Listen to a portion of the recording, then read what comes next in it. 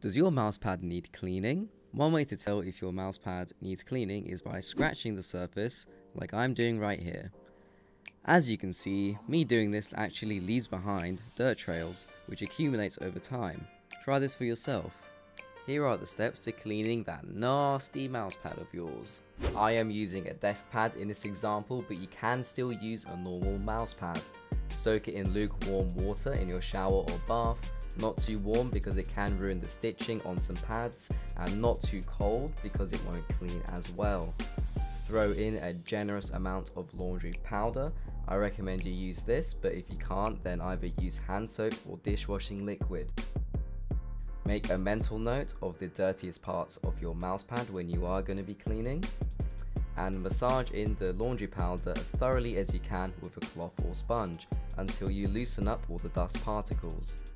This process should take around 10 minutes. I don't wash the base of the mousepad because it has some stickiness to it and you want to keep its grip for when you have it on your desk. And after you have washed the mousepad thoroughly, let it rinse for 10 minutes, and then once that's done, leave it out to dry on a towel rack for the good part of the day. And now all you gotta do is just set up your new mousepad, and would you look at that, brand spanking new, factory new. If you've enjoyed this video, then please like and subscribe. Peace out, pussies. And as long as I got my suit and tie, I'ma leave it all on the floor.